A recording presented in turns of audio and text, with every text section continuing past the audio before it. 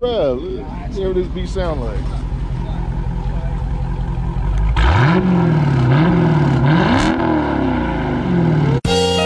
Yeah, there's love, there's hate, lies and games, faith.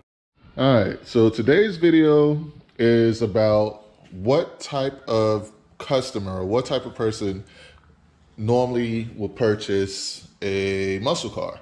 Right? And I figured this video would be very helpful to all the salespeople out there, people that work at like Ford, Chevy, Dodge. Like, I know for the most part, those companies don't really sell, their bread and butter isn't their muscle cars, but if you do sell them, I'm pretty sure, you know, you make a pretty decent commission.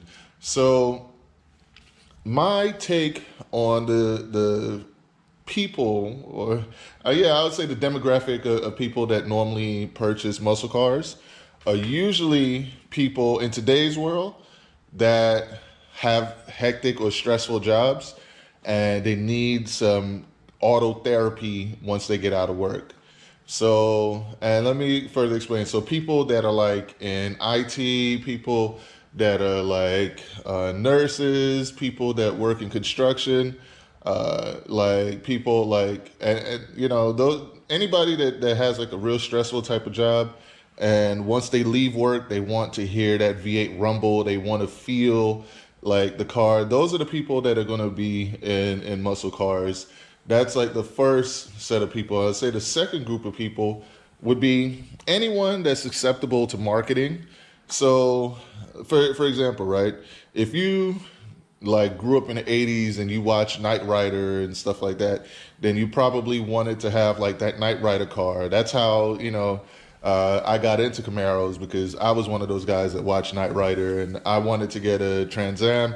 They weren't available, and at the time there was a Camaro that looked just like it, and that's how I got my first Camaro. So that's what kind of got me into it. And then, you know, just like how Fast and Furious got a whole bunch of people into Supras. So there's going to be people that's susceptible to marketing that will get them into to muscle cars. Like I know Matt Moran, I think he watched the movie Bullet or something like that, and that just had him hooked. He had to get a Bullet, you know? So that's, you know, he had to get that Mustang. And it's the same thing for people, you know, in Fast and Furious, they saw the Chargers and Challengers and stuff, and they saw Vin Diesel with it. So people that's susceptible to marketing, they will also be another demographic. And then I would say the last demographic of people that normally would get muscle cars are basically just hardworking people, people that enjoy the grind, that, you know, they work hard. Like, you know, like I mentioned construction workers before, but also like MMA fighters, boxers, any type of athlete, people that do, you know, like real hard work, you know.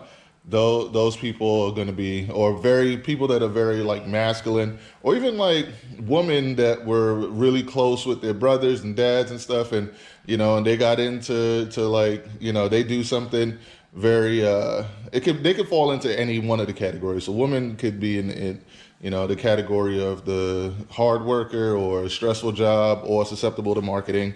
But yeah, so those are really like the three groups, the demographics that I would say are the people that buy muscle cars. So I fell into the marketing one. I know, you know, Q and Blueprint 1LE, they're in the, you know, they work the stressful jobs. They're like in IT and stuff. And, you know, and I know some construction workers with it. And now we're getting ready to go check out my guy. You've seen him in videos before. We're going to go check out my guy, Rob Pitbull. He's an MMA fighter. We're going to go meet up with him, see what his daily grind is like, and check out his muscle car. So tune in. I think you guys are going to enjoy this one.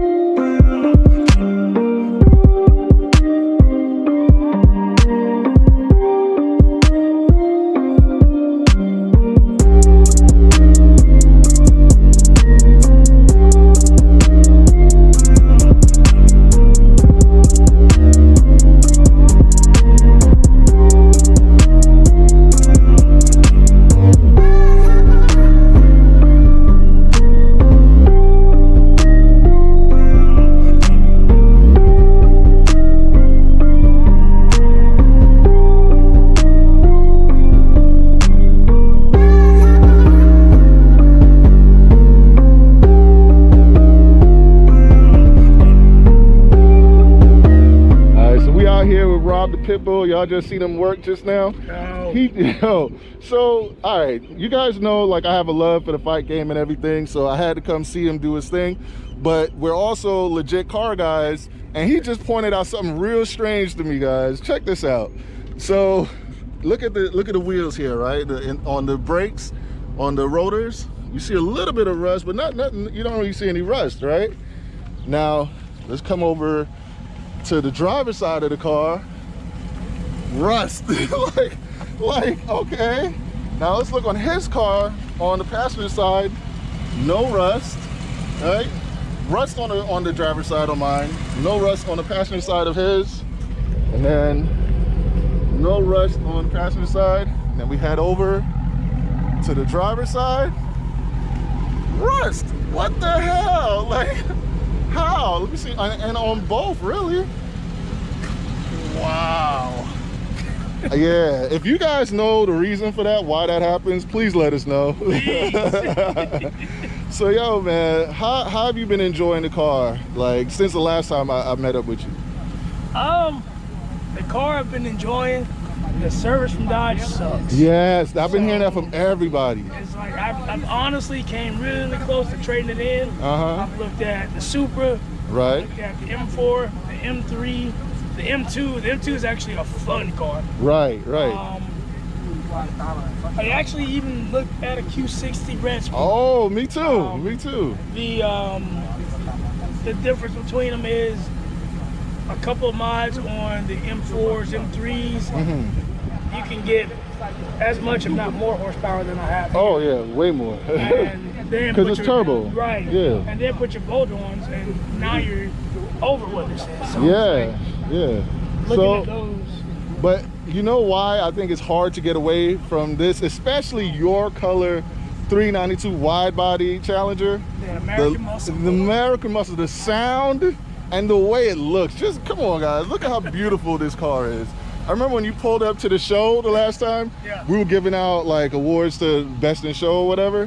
And then we was like, oh man, we're lucky you came late. Like, just look at the presence of this car, man. It's literally like, you look at mine and it's like, okay, it's nice, but it's just something about, like, you know, obviously I'm a Camaro guy. Yeah. But there's just something about these cars. It's so beautiful. Like, if I had more funds coming in, I would have one of these, because it's just a gorgeous car, you know. Yeah, I think that's what's kind of held me from trading it in is like. Oh, you want to go back? Yeah, the biggest thing that held me from trading it in is just the factor of what it is. Yeah. It's like, do I keep it, pay it off, and just kind of do what I want with it, and just. It's a car, especially now that they're trying to push everybody into EVs. Right. Yeah. Because you know there's not going to be cars like this in the future. No. I mean, Dodge is already talking about their. I think it's the Tomahawk. Yeah. They're going EVs. So it's like, you know, do you get rid of something that you might not ever be able to get again? Or if you can get it, it's going to be way up there. Exactly. Or do you keep what you got and just kind of go from there, kind of bear with it, stick. That's the struggle all of us. Great mechanic. Yeah. That's all. Well, that's what I was going to tell you. You should probably find like a performance shop that you could take it to. Yeah. That'll probably make everything so much better. Yeah, I think I might have one. Got recommended by a couple of guys from the forum. I talked to the guy a few days ago actually, because there's an upgrade that I want to do to it. I want to put the HP tuner on, and I want to actually. Why not Diablo Sport, man? Because you know we got a link with Diablo Sport, and they're right up here. I could plug you in. So the only thing with the Diablo is like it's kind of a user preference. Right. Diablo's kind of like you have your set parameters you've got to go with. Right. HP is no, but you can take it. You can get it. If there's like, I know for us, we got Redline Motorsports in Fort Lauderdale. Okay. They tune with the Diablo Sport software. I think it's EFI or something. So I forgot the name of it. Okay. But they'll custom tune your car using that Diablo Sport. Gotcha. Yeah. You know, honestly, I haven't really. I'm still looking, trying to decide what I want. Right. The biggest part is I got my headers and my high flow cats sitting in the house. Okay, so you didn't even put them in yet. Nope. Every day sitting there. So you waiting until you get. I got to get my PCM. Right. And then get my tune, and then add that on there, and Honestly, I want to put a cam on. Oh my God! Imagine this with a cam, yeah. Until I decide if I want to do it, keep it natural, or if I want to go with the Pro Charger, because Pro Charger actually makes a dual setup for this thing. Oh, do they? And it's amazing. Well, that's I think that's too much power, man. I think you're good. I mean, I like to enjoy being able to get into it and just enjoy it. Yeah, matter of fact, this is manual, right? Yep. Come on, open it up, man. Let's take a look inside. It's dirty, y'all. This is a fighter's car. This ain't a show car. Man, for a fighter's car, look at it. The most important part, that manual gearbox, 3 pedals. That's it, man. So, yo, while you there, why don't you give us a little rev? Let's see what this beat sound like.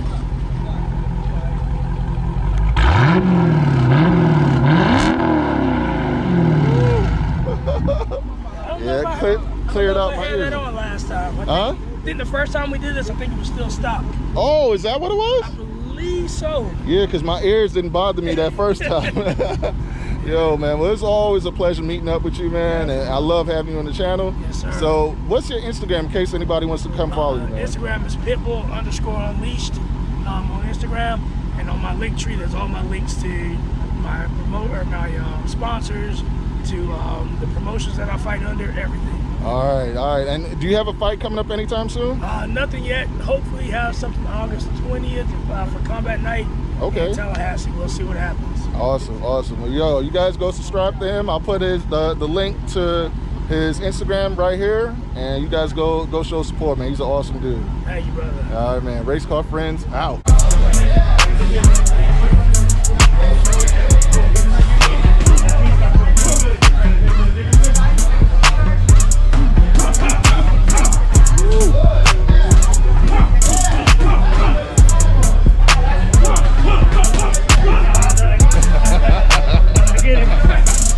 My boy turned into an animal, yo. You can see the change.